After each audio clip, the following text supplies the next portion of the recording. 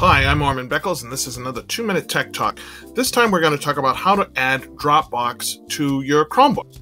If you are in your browser and you go ahead and open up your My Files icon, you'll see all your files. If you go up to the menu option and go to Add New Services, and I'll show you all of them right now. It actually shows the one that we want, but there are a number of different services.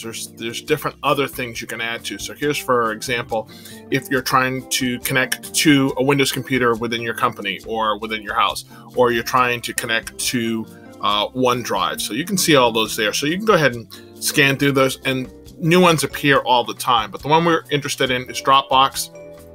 And so we're just going to go to Add New Service. And as you can see, it says File Service for Dropbox. A window will pop open. It will ask you to, if it's okay to mount your Dropbox. It will then go ahead and ask you for your sign-in credentials for Dropbox.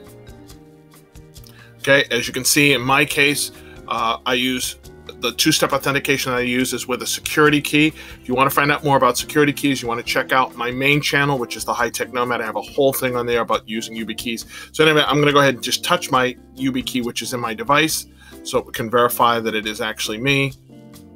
It says, yep, that's you.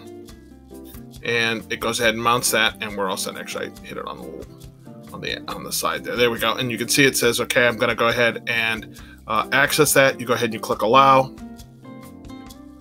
And now off to the side, there is my Dropbox, and I can use that the same as I was using a network drive or my Google Drive.